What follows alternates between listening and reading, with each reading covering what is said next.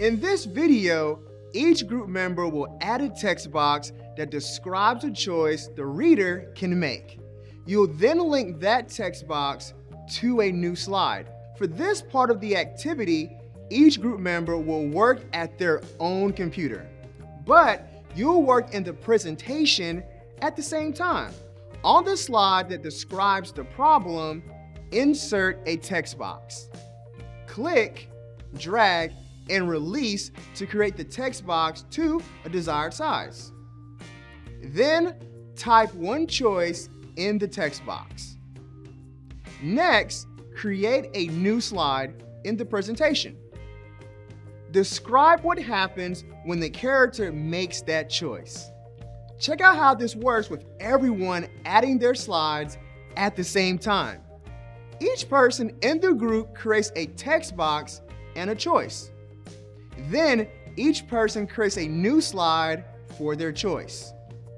Nia creates a slide for walk and includes what would happen to the character if they picked that option.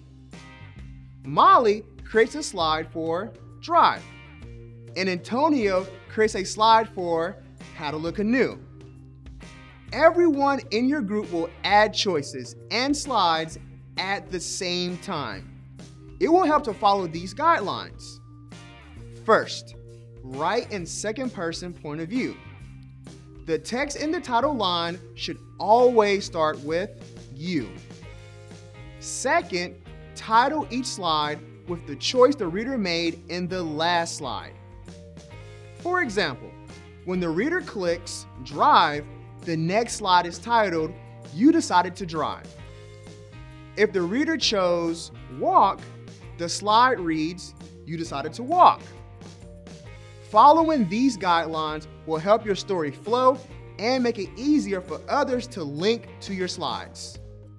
Although you will be working at your own computer, continue to discuss ideas with your group and ask each other for help. On your new slide, type a problem that will move the story forward.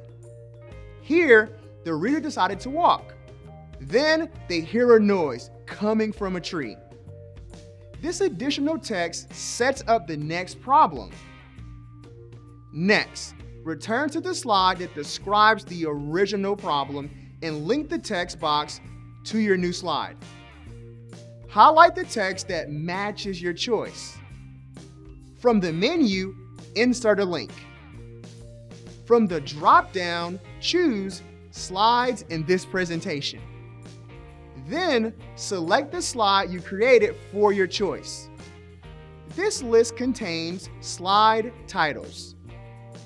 If you followed the guidelines and titled your slide with the reader's choices, you can easily link to the correct slide.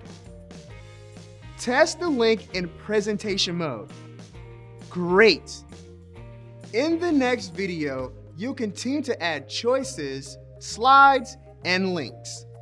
Then you'll add images to illustrate your story. Now it's your turn. Create a text box and type in a choice for the reader. Add a new slide and title it with the choice. Follow the guidelines. Always write in second person. You, your, yours. And always include the choice in the title. Link the choice to its slide. Test the link in presentation mode. Once you've added and linked one slide, move on to the next video to continue building your story.